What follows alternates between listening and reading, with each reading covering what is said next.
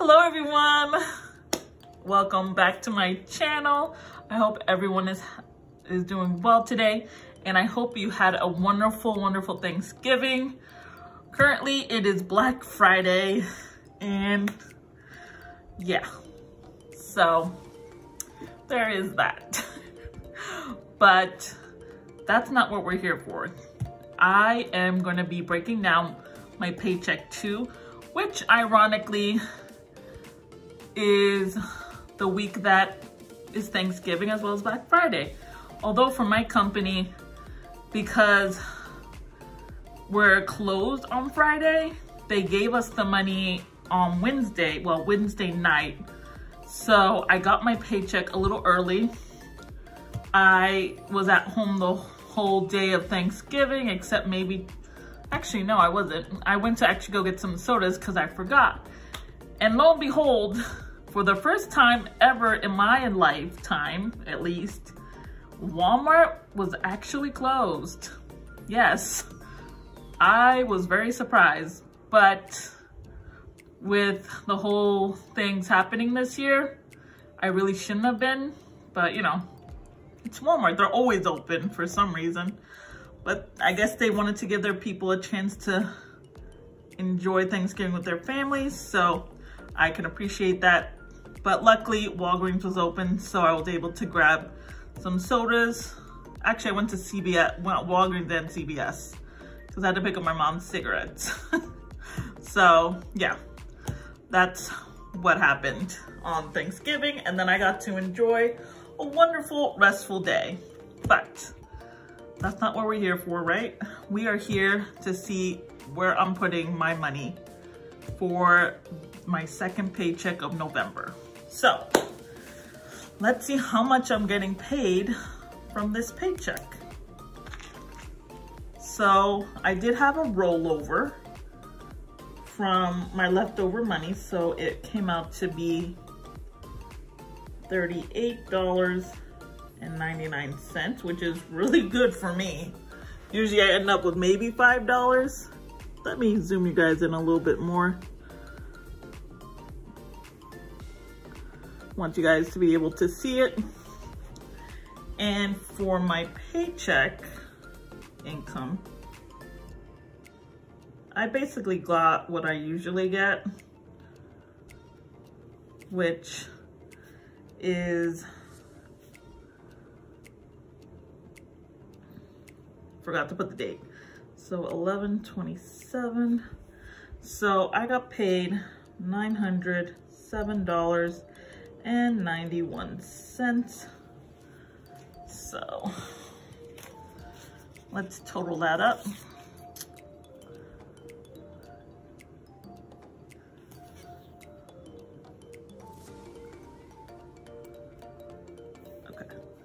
So I'm gonna total up the $907.91 with the $38.99, just so I can see what I'm working with.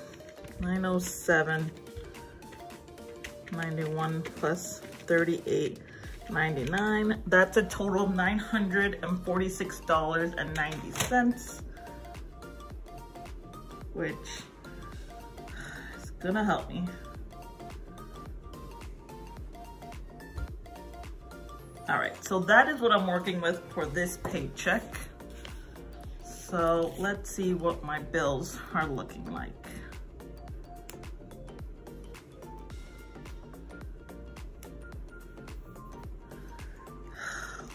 So for my bills, so for my Paycheck 2, I usually pay the beginning of the next month's bills with this one. So it's going to be my electric,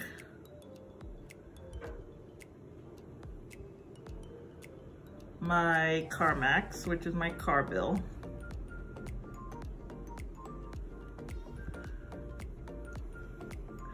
and it's also going to be my student loan, my Navient, what used to be Chase and AES,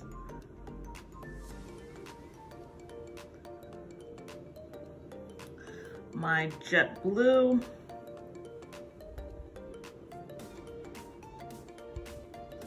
my Target,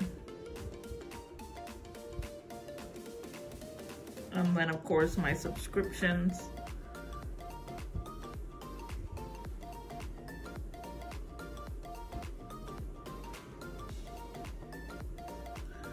And that's it for the bills and expenses.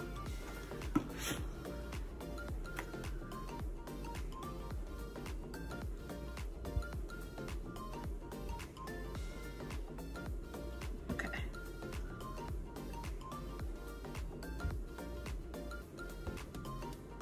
Okay. Sorry, I just hated it when it was crooked before, so I just want to make sure I put it in. I hope you guys had a good Thanksgiving.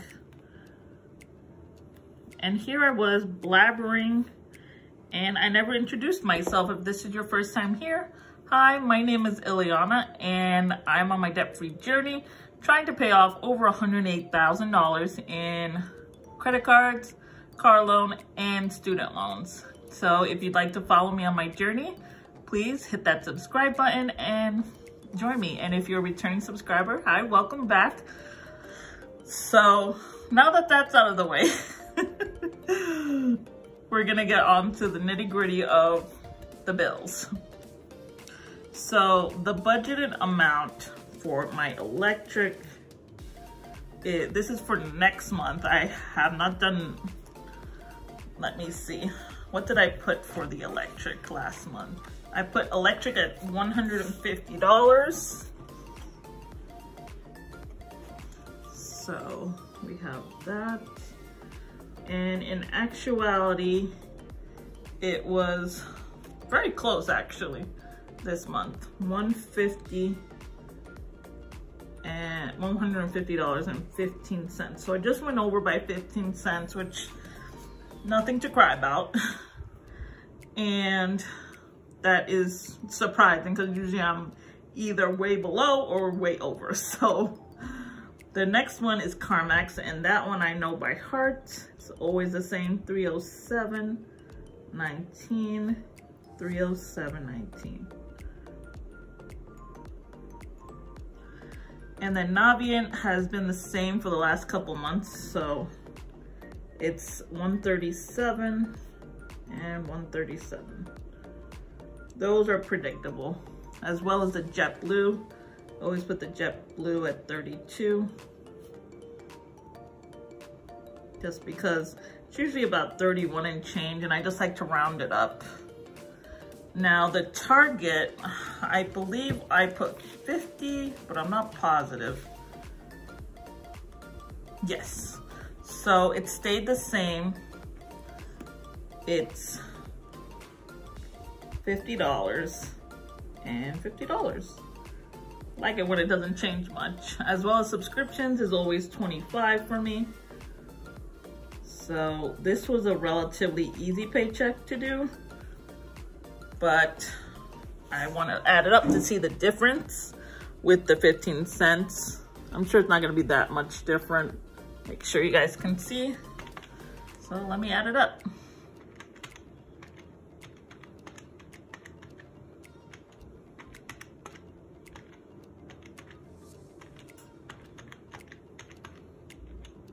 All right, so the total for the budgeted came out to be $701.19. So that's what I expected. And in actuality, it came out to be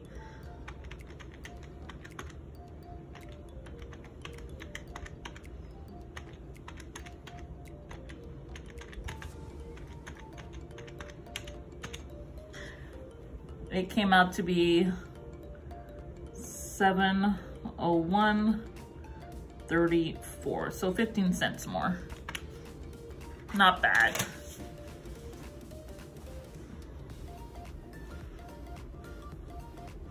So now we get to go to the cash and savings, which is always changing for me. Sometimes I put money down for my personal and budgeted. Sometimes I don't. Just depends on how much money I have. So for cash and savings, it's always groceries. always budget $100 for the budgeted and actual. Gas, I usually budget $40, but I'm going to stick with the $20 because it's been working in my favor this month. So that's the same. And then we have savings, which is an automated thing. Whenever I get a paycheck, $10 goes into that. So that is typical. And for personal and food, I don't think I'm gonna do anything for personal food just because I do have a lot of leftover food. And the weekend, so basically the month ends in like 3 days, so I'm not gonna budget that in here just because it's not gonna make much sense. So I'm just gonna leave it like that. I've been doing good with not spending at the beginning of the month, so I'm gonna keep that like that. So we have $150. I don't even need a calculator for this, for the budgeted, and then $130 was the actual. All right, so we're gonna get to the big number, see what we have left over to work with.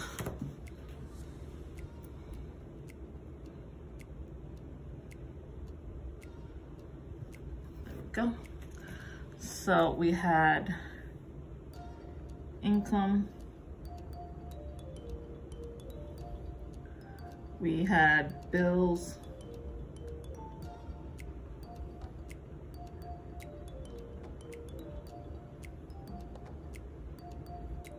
and then we had cash and savings.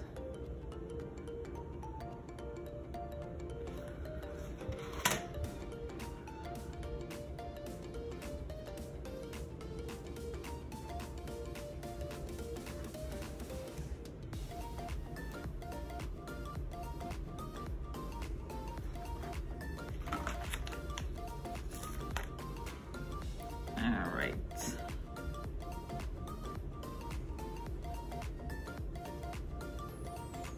Okay. So for budgeted on the income, I'm putting 900, and the actual was 907.90. No, I did it again. Forgot the 946. So let me grab the white out. Okay.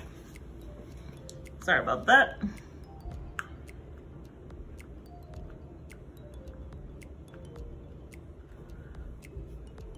Okay, so the actual was 946.90, and for bills and expenses, the budgeted was 701.19.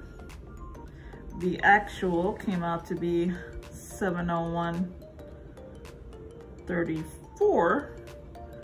And the cash and savings budgeted was 150, and the actual was 130. So let's see, once we subtract this, what we get. So let's see what we get when we subtract everything. There we go. So the budgeted is going to be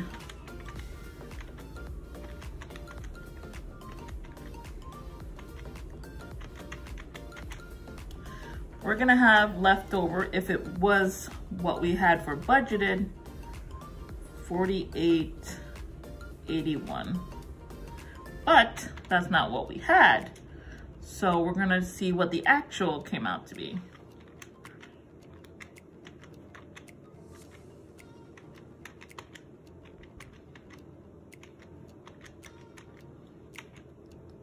So what we had left over was $115. Hold on, let me double check this. Doesn't sound right.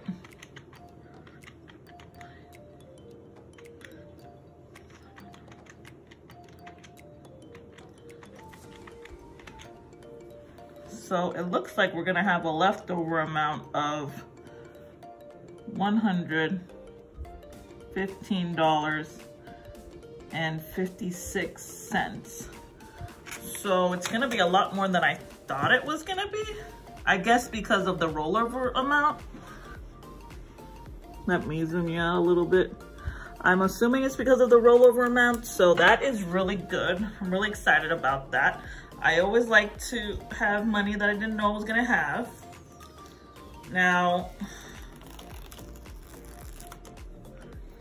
I'm gonna try my best not to use this money. I'm gonna wait until the end of the month, and if I still have all of it, which is only 3 days, so if I have this in 3 days, the $115.56, I will be putting it all towards my Amazon card, which I'm so excited. And there's also, when I do my budget closeout, I'll show you how much money I have left from my cash envelopes that I use all the time.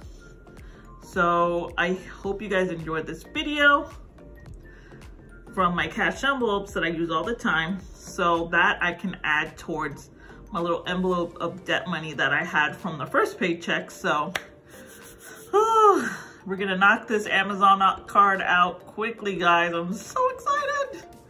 So if you enjoyed this video, please hit that like button. And if you'd like to see more videos like this one, please subscribe and join my YouTube family. I would really love it if you did. Help me on this long journey that I am on.